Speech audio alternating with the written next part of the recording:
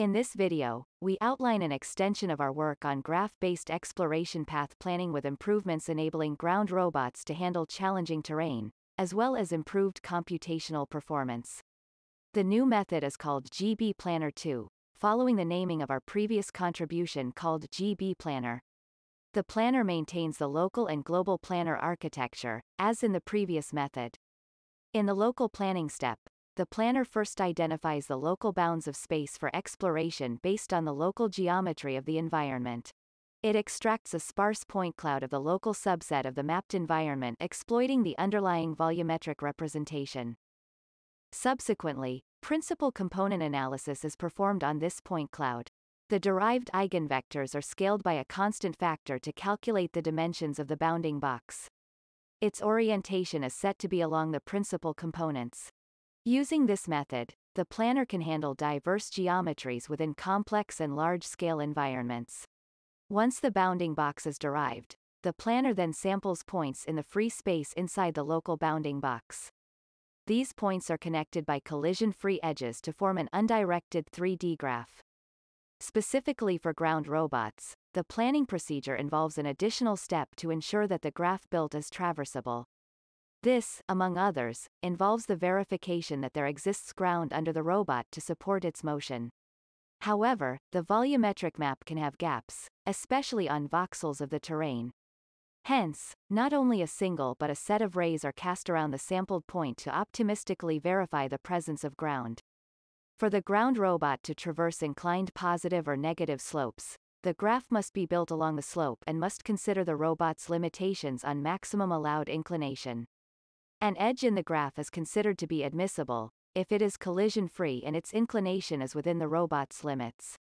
For flying robots, only collision checking takes place. To check these conditions, the edge is subsampled and each point is projected downwards. If all the segments of the projected edge are collision-free and within the inclination limits, the edge is considered to be admissible and added to the graph. Importantly, in the presence of negative slopes, part of the slope is not visible to the robot. In such a scenario, only the edges whose both the end vertices have ground below them are projected as described before. The vertices that are in free space but don't have a mapped ground below them and can be connected to the graph using edges within the inclination limits are called hanging vertices. These vertices are used for volumetric gain evaluation, but the edges connected to them are not commanded to the robot to traverse. In this figure, the magenta-colored vertices are the hanging vertices. The volumetric gain associated with these vertices is also weighted to reduce its effect. Once the graph is built, Dijkstra shortest paths are calculated from the robot's location.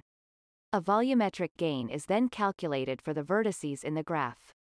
If desired to reduce the computational load, the gain may be calculated only at the leaf vertices derived from the Dijkstra paths. This option may reduce the exploratory quality of the paths and is only used for computationally constrained systems such as micro-flying robots. To further speed up this process, the leaf vertices may be clustered. The volumetric gain is then calculated only for one vertex in each cluster and assigned to the other vertices. Eventually, the path having the highest exploration gain is selected, further refined for safety, and executed by the robot. As mentioned, a bifurcated approach is employed to best handle large-scale environments.